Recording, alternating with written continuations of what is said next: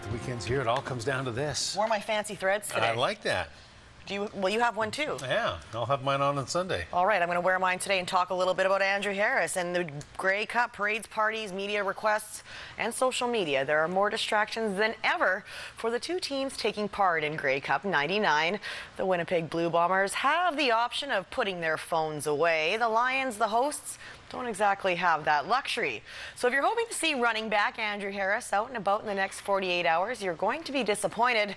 Harris is going underground to focus solely on the game. It's totally overwhelming for me. You know, my phone's constantly, there's something coming into it. So, you know, tomorrow and the day after, I'll have my phone off, and, you know, I'm just going to start focusing on the game. You know, I got some good rest yesterday and finally starting to calm down, so I'm excited. You know, it's just it's all about the game now. I'm not going to worry about any other stuff going on, and just try to get my the right frame of mind for the game on Sunday. And then, of course, this side is arguably the better side because, of course, it has my last name, right? Of course. Number. Name and number. Yeah. Well, diamonds and gold, that's what it's all about right there. Lions alumnus Dennis Guevin won the Grey Cup in 1985 when the Leos beat the Hamilton Ticats 37-24. 26 years later, the memories of the win are still fresh in his mind, and it's hard to find the words to describe reaching the pinnacle of Canadian football. It's really kind of hard to put that into words, right? So it's a very emotional moment, you know, holding the cup, drinking out of the cup, taking the cup as your friend on the plane, you know, that kind of thing, and getting the ring on. I think, you know, this ring probably means more to me today than it did then, just because, you know, the legacy of that 1985 team and in the BC Sports Hall of Fame, the BC Lions Wall of Fame, you know, all those kind of things. You know, it seems like we get better each year. Well, Javen's 85 Grey Cup victory was at Montreal's Olympic Stadium. That was 2 years after heartbreak when he and the Leos lost in the Grey Cup final in front of their home fans in '83 at BC Place. Javen recognizes that the 2011 Lions have an opportunity to do something really special on Sunday. In fact, he's guaranteeing it. The BC Lions are going to win. Well, that's my prediction. You heard it here first. The team that can come out and do it the way it was drawn up, in spite of all the pressure, in spite of all the noise, and put it together, that's a team that's going to be successful. And so far, when you look at the last 4 or 5 games, the BC Lions have been able to do that over and over. Go BC, go. Well, it's difficult enough to win just one championship. Imagine the thrill of doing it 3 consecutive years. The senior boys soccer team from Glenlyon, Norfolk, well, they know that feeling. This afternoon, they raised their 3rd consecutive BC banner to the rafters. Last season, we had 1 or 2 goal scorers who scored dozens of goals.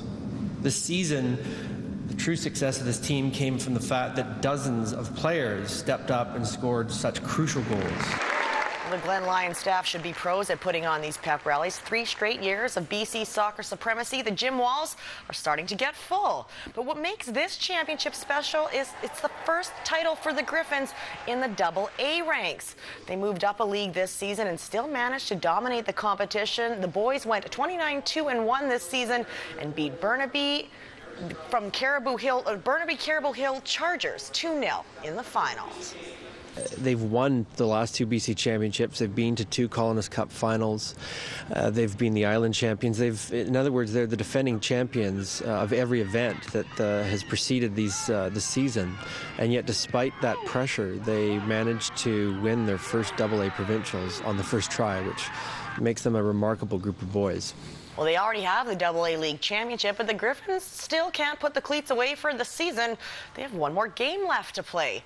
The Colonist Cup final is scheduled for Wednesday of next week at Centennial Stadium to determine the city champions. Now, the game was postponed a couple of times due to poor weather and field conditions. The Griffins will face Lambrick Park in the city final. The provincial title that we've just won will be a major confidence builder for the boys and give them a lot of momentum, but we respect Lambrick, our opponents.